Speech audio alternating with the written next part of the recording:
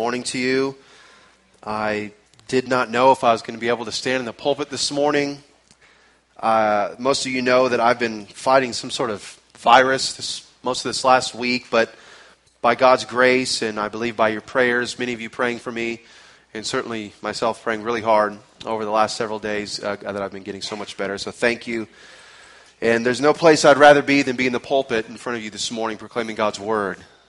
So glory to his name. I missed last week because I was at a conference. Actually, I'm on my way back from a conference in Louisville, Kentucky. So had the opportunity to meet with a lot of fellow pastors. It's always very encouraging, and to have a very edifying conference about ministering in the local church. And so it was wonderful. So blessed to hear about how Brother Jaime was able to preach in the bilingual service. It's always a wonderful time. And so we look forward to the next time we do that gathering together with our Spanish-speaking brothers and sisters. You all know that I travel a lot. I frequently get to strike up conversation with people who are from all over the place. In an airport terminal, and an airplane is the best place because they're strapped in, they can't go anywhere. I get to talk to people. And especially if it's a non-believer, when the question comes up, what do you do? And, oh, that's great, what do you do? I get the chance to tell them I'm a minister. And so that oftentimes opens up the door for me to share the gospel with them. But it's interesting as I think about our topic for today. We're in 1 Peter chapter 5. How great of a divergence there is of expectations when I say I'm a pastor, what they assume that I do. I mean, it really varies so much. From the age variation, from where they are in the country, to whether they have any background and connection to the church at all. There's a great deal of confusion. But even within the church, I guess on one level we expect that outside the church, and almost, how could it be any other way? But even within the church today, there's a great deal of confusion regarding what a pastor is. Perhaps one minor reason is just the different theological perspectives that exist. And so different denominations work out the church leadership a bit differently. So maybe that's a small part of it. We've seen different representations, and we don't know which one is correct or if one is. Another reason might be simply because of poor models that we've seen. Maybe we've been in a church that seemed to have it right theologically, at least structurally, but then there was a very poor model of a pastor in a particular church. So maybe that affects us in some way. But likely, very likely, I think the foremost reason that there's so much confusion in what a pastor is the remaking of pastoral ministry in the last century or more, in which Protestant churches in the United States especially began to look outside of the church, to the business world, for how they should model their church leadership, rather than looking at the scriptures, rather than looking within the church. That's where we are today. When I preached last, we finished chapter 4 in 1 Peter, and so we'll begin chapter 5 this morning. In chapter 4, those last several verses, we received a strong word about suffering in Christ, bringing together really his strongest discourse about suffering in a book that is about suffering, 1 Peter. But then he ends with promises to God's faithfulness, this sweet promise, and then he shifts here. Really, when we begin reading chapter 5, you almost feel like it's a different book. But it's not. What he's really doing is he's beginning his final section, really beginning the conclusion of 1 Peter. And so we'll be moving there today. Peter speaks directly to the elders here. You see just those first few words there. And actually in the original language, the first word is elders. He's addressing them, the leaders in the church. But that also means to us previously that he's been addressing the church more broadly, doesn't it? And that's actually the norm in the New Testament. Very rarely in the New Testament are letters written directly to the leaders or the elders in the church. Usually they're written to the church as a whole, to the Ephesians, to the Corinthians, to the church that is in such and such. And the reason for that is, and the reason that we as Baptists have practiced congregational polity, is that the church as a whole is responsible and accountable before God. And so these letters, these New Testament epistles, are ultimately written to the churches as a whole. But he speaks directly to the elders here for just a few verses. And I think it's going to make for a very powerful understanding of what an elder is, what an elder does, and how the sheep and the shepherds ministry should respond. Under the inspiration of the Holy Spirit, Peter gives this word to the elders in these churches in Asia Minor, scattered across what is really northern Turkey today, where he's writing this letter. He exhorts the elders to shepherd God's flock and urges humility from the sheep. Would you read the text with me, beginning in verse 1? So I exhort the elders among you, as a fellow elder, and a witness of the sufferings of Christ, as well as a partaker in the glory that is going to be revealed.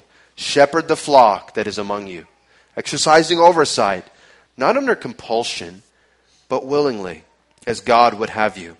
Not for shameful gain, but eagerly, not domineering over those in your charge, but being examples to the flock.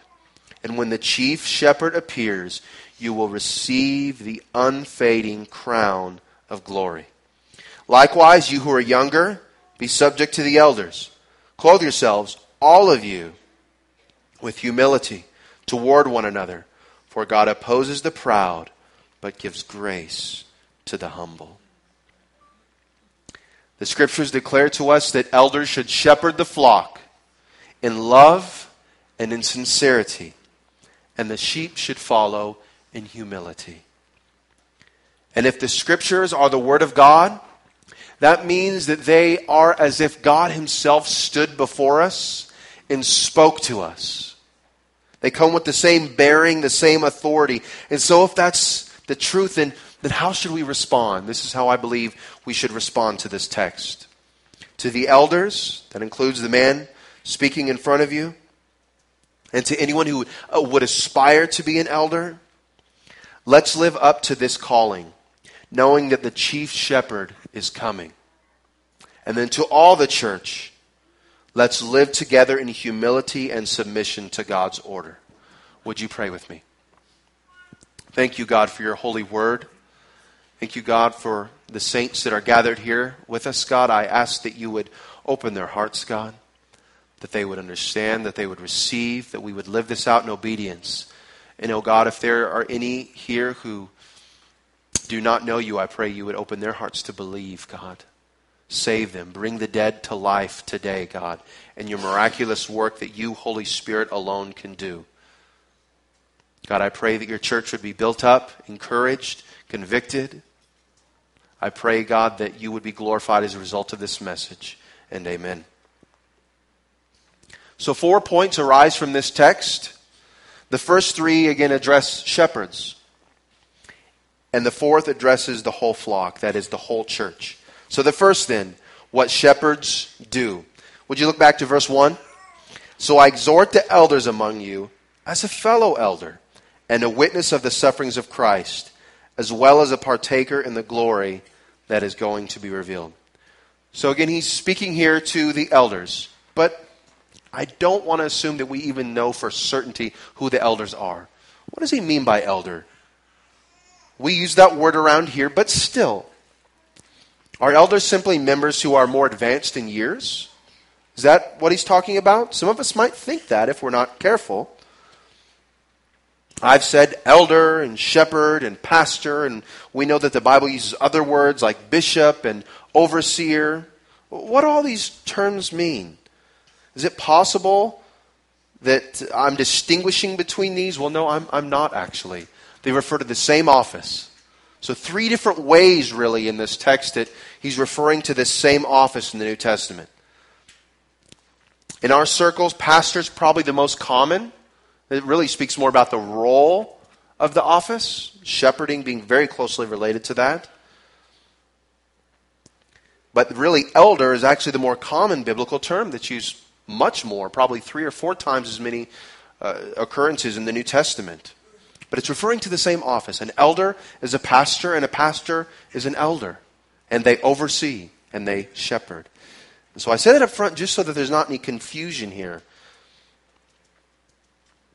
In a moment, I'll explain the metaphor of shepherding a bit more. Again, never wanting to assume that because we've heard these things several times that we really know what the Scriptures are talking about. It's good for us to rethink these things, for those of us who have heard them many times, and for those of us who maybe have not heard them to understand them rightly from the beginning. Peter calls himself a fellow elder. Isn't that interesting? In some sense, what he's saying here is, hey, I'm one of you.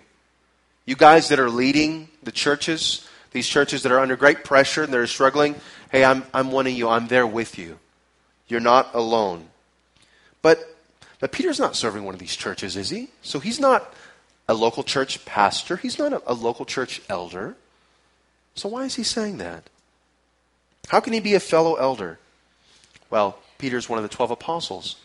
And so I note here just on the side that the apostles held a special office that went out as they all died. It no longer exists. We have two offices in the New Testament church today.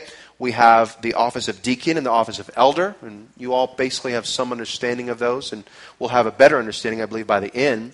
But Peter, as an apostle, has a special calling to shepherd, really, churches, so to speak.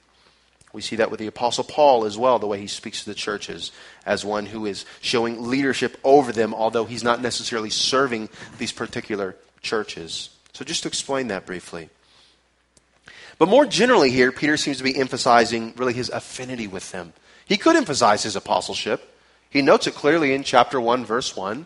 So there's no confusion there that he's denying his place as an apostle. But he's emphasizing his own unity with them in their suffering, in their struggles. And he spells out in the rest of this verse, look back there with me. He is a witness of their sufferings of Christ, of the sufferings of Christ, as well as a partaker in the glory that is going to be revealed. Such beautiful language, isn't it? Awaiting what is really coming in verse 4. And so I'll wait until we get to verse 4 to really discuss that in more detail.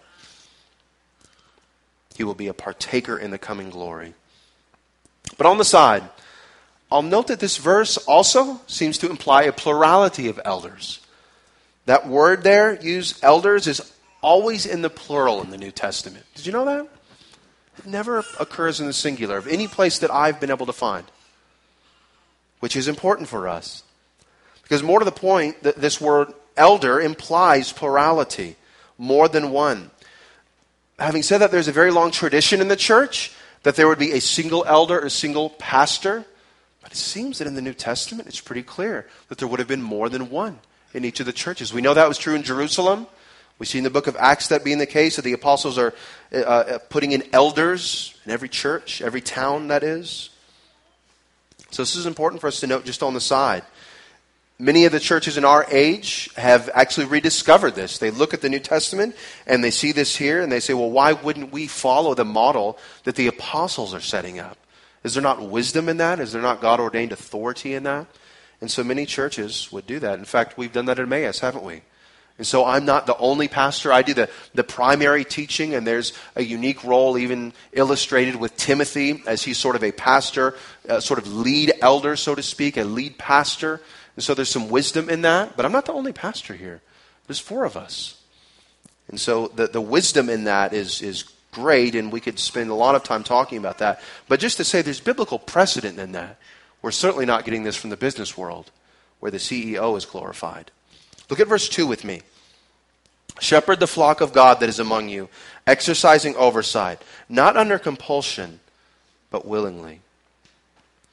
Peter exhorts the elders to shepherd the flock. Now again, as I said even a moment ago, for those of us who have heard this for much of our lives, if you grew up in the church, this language of shepherding, shepherds, the sheep, it doesn't sound strange to us. But again, we can lose some of the nuance and the depth of the meaning there. But if someone is not familiar with this, if you're visiting with us, if you're not a member here, this would rightfully sound kind of strange. Shepherding was a common vocation in the ancient Near East, and in many places today, it's a common vocation. My own wife's family had sheep at one time, her grandfather being a shepherd in Missouri. It wasn't a glorious job, but it needed to be done. They needed that. They needed the wool to make the fabrics for society, so it was an important job, but it wasn't glorious. And yet, God chooses it, the Holy Spirit chooses it, to depict life in the local church so well. And between Christ and the church universal. So there's really 2 ways we look at this.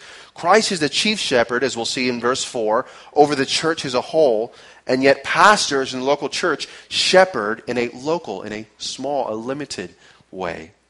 Now, it's an analogy. It breaks down at some point. It's not saying in every way that a shepherd acts with his sheep, thus we as pastors act with our flock, so to speak. But it is a beautiful picture here. Maybe let's think about some of the details together. The shepherd knows his sheep. He spends time with them. He's among them. He's not a distant or sort of outside observer. He's among them. He protects the sheep. He directs the sheep. And the sheep follow the shepherd because they know him and they trust him. He's not an impartial observer. He personally knows them. In a nutshell, this is a picture of the shepherd and the sheep. And we could spend so much more time. We could look at Old Testament imagery, of course, with David being a shepherd and so on. And we could look at John chapter 10 with Jesus. And in fact, later we will very briefly. But in case of any confusion, Peter reminds them that the flock, that the church is ultimately God's. See the accountability there?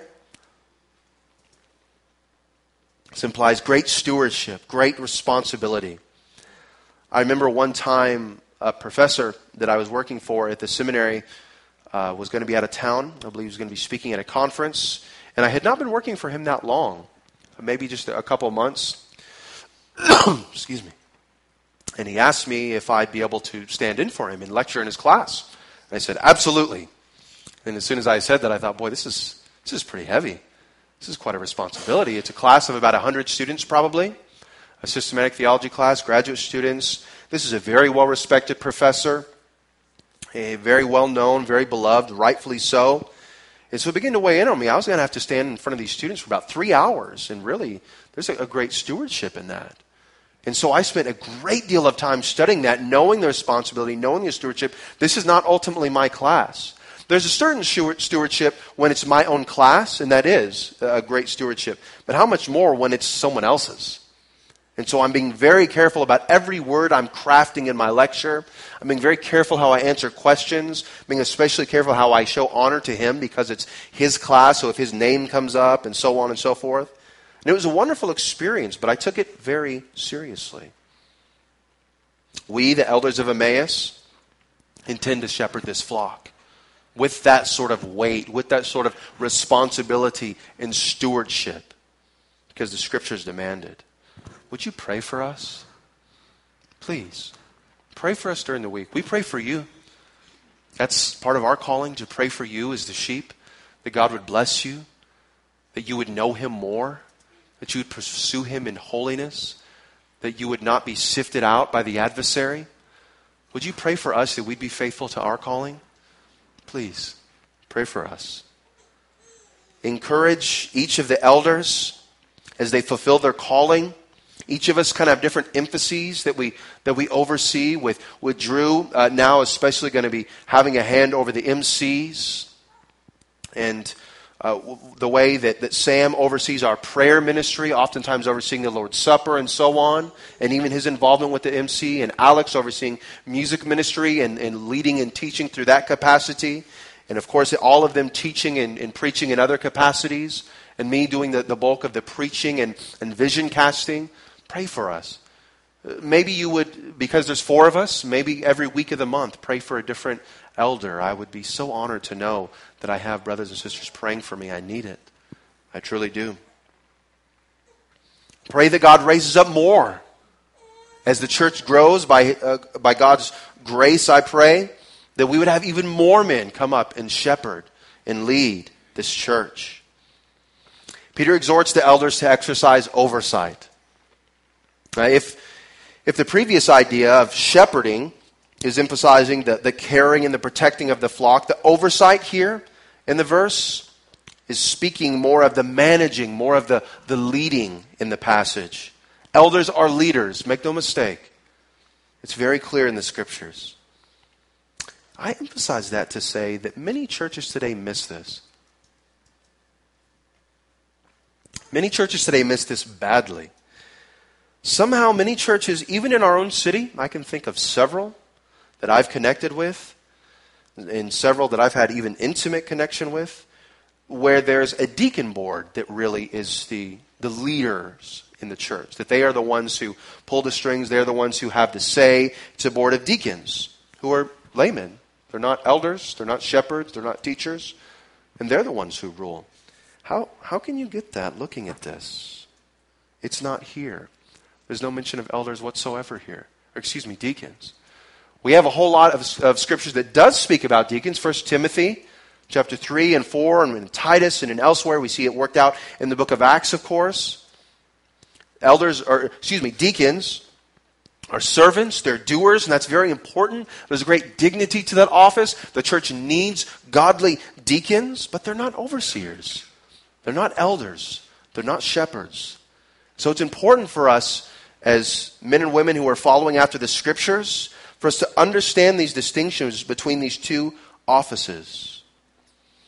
As I mentioned at the beginning, sadly, in the 20th century, many churches were inspired by the business world. Again, the Industrial Revolution of the 19th century and all of the business world that was coming in the early 20th century and the rise of that sort of culture coming into the churches, they made a board of deacons much like a board of trustees in an organization. And yeah, they have to have a head that's doing some things, but the board of trustees is really the power behind the throne, so to speak. And so churches simply took that in. And oftentimes the laymen who were serving as deacons were businessmen. And so, of course, you could go to a very popular church in New York City, and John D. Rockefeller is leading the board of deacons in a Baptist church. And he's funding that Baptist church as well. And so I say those things to say that we should not automatically look at the organization of the church and ask, oh, does it work? Okay, good, it seems to be working, let's use that. But the scriptures lay these things out for us for a reason. In God's wisdom, He knows. It's no wonder that we look at our churches oftentimes and see that they are so unhealthy. Well, no wonder if we've not followed God's word. The church is not a business. It's not an agency. It's not a corporation. It's God's flock. The church is a spiritual entity. It is the bride of Christ. And it takes spiritual oversight to lead the church, not business acumen. If a pastor has an MBA, that's fine. That's a wonderful thing. But if he can't rightly divide the word of truth on a Sunday morning, he's no pastor. The scriptures are clear. Elders or pastors, again, those things interchangeably, they shepherd the flock and exercise oversight for the church. But remember, the church ultimately belongs to God. And thus the scriptures tell us that. So Peter tells us here what shepherds do. They care for, protect, lead, oversee. In large part, they do this through teaching. We see that elsewhere in the scriptures. But in this text now, number 2, what shepherds do not. Would you look at verse 2 with me? Shepherd the flock of God that is among you, exercising oversight, not under compulsion, but willingly as God would have you, not for shameful gain, but eagerly. Tells us here that elders should not minister under compulsion. In other words, elders should have a wholehearted, full-orbed desire to serve. There should be no hesitancy, no reluctance in their mind. The calling is too high and the work is too hard for someone to enter ministry under some sort of compulsion. In our seminary class this week with the guys, 8 of the men here at the church taking the class, we were reading a book and discussing a book this week about how to find elders and deacons for the church and how to discern who would fit into this rubric. And one of the first things that we have to ask is, do they have a desire to lead? If they don't, well, that's a good determiner that they don't belong there. They might have gifts and opportunities that would function very well in other places in the church. But if there's no desire to lead, to shepherd, well, then they don't belong doing it. They need it. The scriptures tell us so. Common sense would tell us so even. Remember the background of persecution here. If a shepherd, if an elder, if a pastor is lukewarm, how do you think he's going to do when the real pressure comes on? You think he's going to stand his ground? No. He's just a hireling. He's going to jump ship. And oftentimes, this is an area of special interest to me because of my historical research. We see that as military campaigns came through, for instance, in the American Revolution along the East Coast, when the British would come in, there were certain pastors that would, boom, soon as any sign of intrusion were coming in, they ran to the hills. I mean, literally, actually, they ran westward. There are some pastors that stuck it out and said, I'm staying. I'm staying with my flock. I'm staying with my people. They have to have that desire. The lukewarm and the mediocre and those that are serving under compulsion will not be able to stand in the hard times. I'm afraid to ask the question, and I have to ask myself this because of my work that I'm doing with a lot of my research, how pastors in America today would do under such pressure. Would they buckle? Would they flee? Or would they stand firmly and say, I'm going to shepherd my church even through these hard times, even through a Great Depression?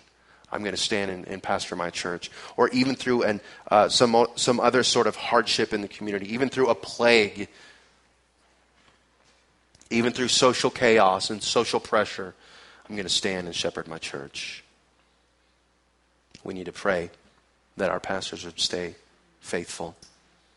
The text says, not under compulsion, but willingly. Pastors should minister with a willing heart. They should serve freely in their task with joy. Joy is implicit here. I meet with pastors regularly. Again, this week, being at a pastor's conference, I met many men for the first time and always ask, where are you serving? And, oh, that's fantastic. How long have you been there? And I don't ever ask this question. I don't ever ask, do you have joy in your pastorate? But you can tell. And it really warms my heart when you meet that guy that you can tell he's just on fire and just loves what he's doing. He wants to tell you all the exciting things going on. He's not, sort of forgetting that there are hardships. And it's not that he's sort of in la-la land, but you can just tell he's just genuine. He loves serving his church. And then other times when you meet men that you can tell are just beleaguered and wish that they could get out and are only there because they feel like they have no other way to make ends meet for their family. It's always very sad. Feel sad for the brother, but you also feel sad for the church. And this is, again, not to imply that the one who serves willingly and joyfully will never face hardship. We all do. He will. It's not that he'll never get tired. He will. But there's a consistent joy with the task. Elders should not minister for shameful gain, but eagerly, the Holy Spirit tells us. This is a warning against greedy motives. It could be greed for power, it could be greed for attention, but specifically here it seems even more so to be greed for financial gain, for money.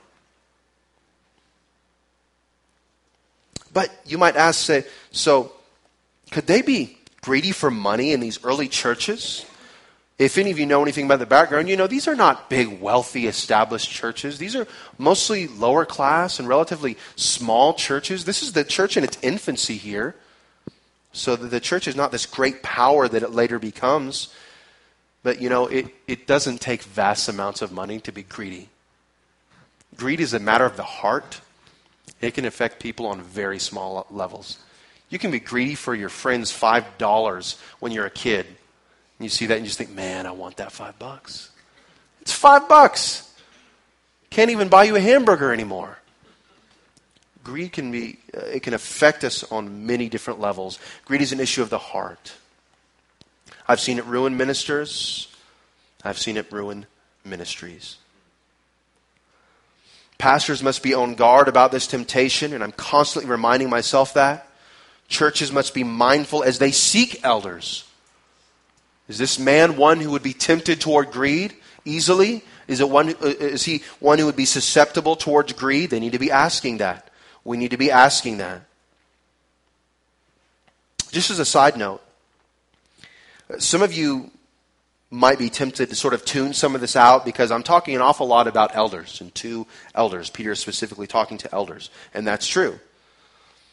But it is the church that is ultimately responsible before God. Remember? We established that earlier. So it's not just the elders. So it is the church who chooses the elders. And so it's not like the church goes, oh yeah, that elder's messed up, but that's not on us. You chose the man. So there is a responsibility for the church as a whole. There's a responsibility for the church as a whole, not only in bringing him on, but sustaining him also.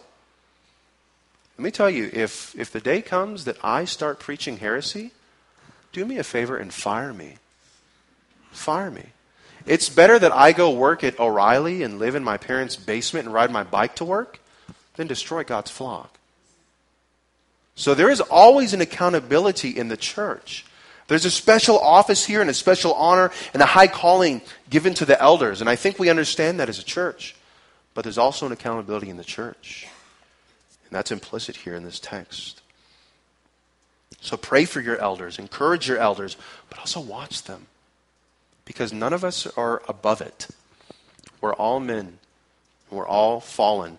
And only by God's grace can we be faithful. So we need your prayers. We need your encouragement. We need your accountability. These are the terms to which we hold our leaders. Verses 5 through 4. Verse 3, look there with me. Not domineering over those in your charge, but being examples to the flock. Oh, he says elders should not domineer. They should not be greedy. They should not work under compulsion, and they should not domineer. A man should not serve as an elder out of a desire to rule over people. The minister should serve freely without any tint of greed. Yes, but also the desire to rule over people, the desire to domineer is an ungodly desire, and it will hurt the flock. Hands down, one of the most common things that we see. I can think of a church, one that I know very well, one that I know intimately, here even in the Bay Area, where I witnessed. It was from a distance. I wasn't there at the church at the time, but many friends that were still there, family that were there. And it grieved me so much to see a pastor who domineered the church and ultimately ruined it. I mean, just tore it to shreds. They fired him. He's gone. But the church remained just in shambles. Even more regretfully, the church hired another man who did the same thing. And today the church is essentially dead. And this was once at least outwardly, a very thriving church, especially for Bay Area standards. A domineering, power-hungry, prideful man can destroy a church just as easily as heresy can. Instead, the text tells us the elders should be an example to the flock. This is our calling at Emmaus. For the four of us that serve as elders here, this is our calling. We should be godly examples in our conduct, in our devotion before the Lord, and in our leadership. And to Emmaus as a whole, this is our standard. Again, this is what you need to hold us to. We're not perfect men. Our calling is high, and we must strive to be faithful to it. Please pray for us. When the time comes for us to bring on new elders, and we're actually looking at that process right now, we must not forget this. We must not accept anything less. So Peter knows that pastors can abuse the office given them. No one's perfect, including pastors. The temptations to minister under compulsion or greed, by domineering are real. But a warning stands to those who would abuse God's sheep. But at the same time, as we look at verse 4, reward awaits those who shepherd faithfully. Number 3, what shepherds await? And let's look at verse 4 together. And when the chief shepherd appears, you will receive the unfading crown of glory. What a beautiful idea. There's the chief shepherd. This implies an important accountability. We have a perfect role model to follow. We can't say, for the person who is a new pastor, he can't say, I never had a role model, a good role model as a pastor. You have the chief shepherd as a role model. We have the perfect role model. This also implies hope and vindication. The warning is implicit. Really, the key thing here is for the faithful pastor who is continuing on and is persevering. There's an implied hope and vindication here. We might think of those who've struggled in pastoral ministry, although being faithful, They've been knocked down and attacked, and they've been faithful, and this crown awaits them. I know I've surely shared something of this illustration with you before, but it's just seared in my memory.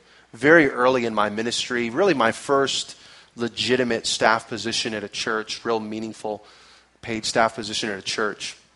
It was in Port Allen, Louisiana, and it was a big transition for us. Joy was pregnant, so we were starting a family. I was starting seminary, my first substantial church ministry position. It was just an exciting time for us. So much hope, so much ambition, and I think that's why it's so seared in my mind. And we saw this church tear this pastor to bits. I was just a staff pastor. I was working with the youth. And yet this poor man, and he seemed to be a faithful, godly man. Not perfect, but a faithful and godly man. And we saw the church tear him to bits, tear his family to bits, and the man ultimately left the ministry for several years. And to that man, this text would say, be faithful. Stand in there. The chief shepherd is coming. Hope is coming. Vindication is coming. The crown is coming. The Holy Spirit tells us the chief shepherd will reward his under-shepherds with the unfading crown of glory. So to the shepherds, I would say, stay faithful, brothers. I preach this to myself. I've been preaching this to myself all week, working on this. Of course, I've never been tempted in this way. But some lesser men might be challenged to be tempted in this way. No, honestly, of course, the truth is we all face obstacles. And there's no perfect church. There's no perfect scenario. We all face challenges. We all face adversaries, burdens to bear, weariness, fears. But this passage reminds us, it reminds me to be faithful to the calling, for great is the reward. In church, I would ask you again to pray for us, pray for me, encourage these brothers who serve here so faithfully. The best way to find encouragement is in the scriptures here in verse 4. And when the chief shepherd appears, you will receive the unfading crown of glory. Now, all Christians receive a crown of glory, don't they? There's a sense in which all Christians receive reward. Of course they do. All Christians receive the bliss of heaven. But there seems to be a special reward implied here for pastors. We see special levels of awards elsewhere in the New Testament. Heaven is not a commune. It's not run by communists.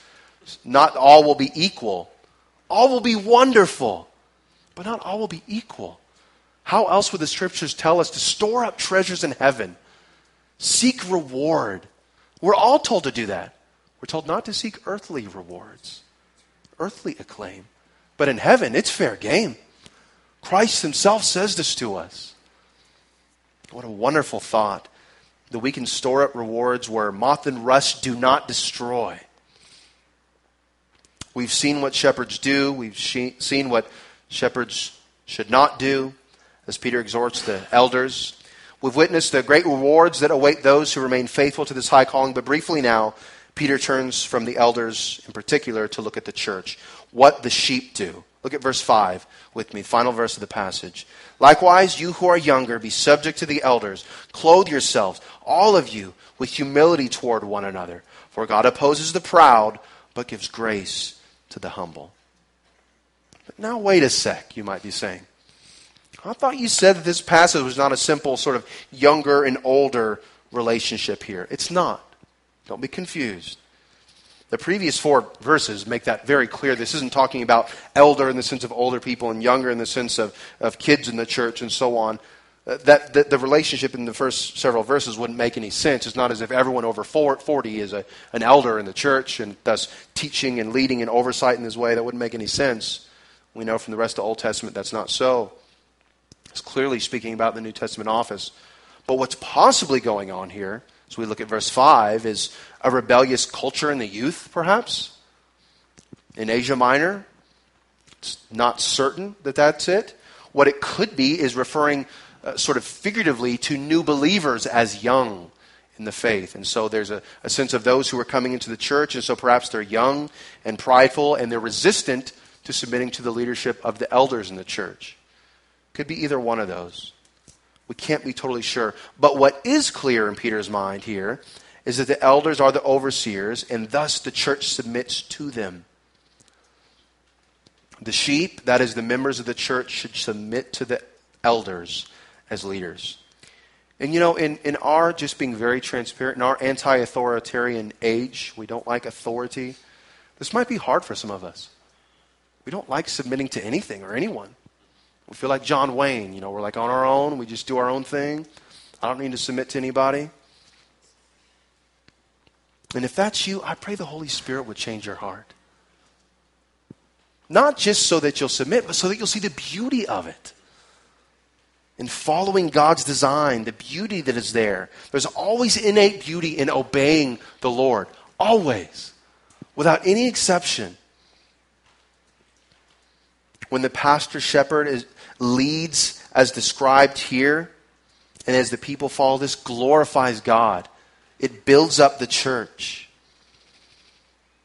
And what's the key in this text for this design to work? One word: humility. Look there again with me. With humility toward one another, for God opposes the proud, but gives grace to the humble. He quotes from Proverbs here. Humility is key for the church to function rightly. Tom Schreiner, a commentator, says, humility is the oil that allows relationships in the church to run smoothly and lovingly. You've got to have the oil in there, or else things burn up and blow up. I remember this one time I was at work at the auto parts warehouse when I was in college, and a friend came in with a long look on his face, and I said, what's going on? And he said, I was changing the oil in my truck, and my girlfriend didn't know, and she got in my truck to go pick up some pizza, and my engine's trash. She drove about 10 miles. She said she noticed it started smoking and making some weird noises, but without oil in that engine, it burned up pretty quick. He said, I got to tear it apart and totally replace it. Luckily, the guy knew what he was doing. He was able to do that. You have to have the oil in there to keep from friction. It's just basic common mechanical sense. I don't know if they broke up after that. I probably would have broke up with her after that. Not if I was married, though. I mean, if you're married, that's it. But it was his girlfriend. Better get all that stuff out before marriage. I'm kidding.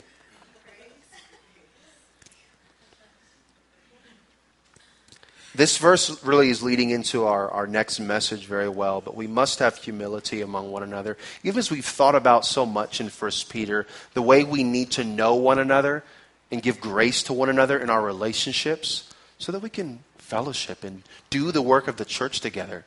If we're always questioning one another and backbiting and always waiting for any excuse to be offended, well, we're always going to be offended.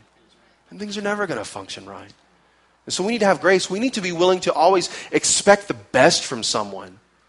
When we get a text or a phone call that just sort of seems short and we're like, is he being mean to me? Always assume that he's not. Always assume that he's probably running into the DMV and texting you on his way in. Always assume the best for your brothers and sisters in Christ. They deserve that. They're people for whom Christ shed his blood. And we need humility among one another to live together. So although the bulk of this text is directed at pastors, the application affects all of us, as I've said. The pastor must heed this exhortation, but the church also holds him to it. So to our elders here, to anyone who would aspire to be an elder, let's live up to this calling, brothers.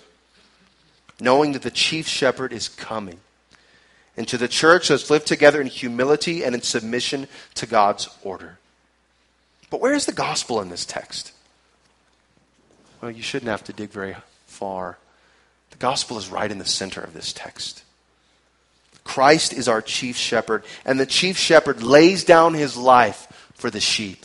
Think so beautifully of John chapter 10 and the language there.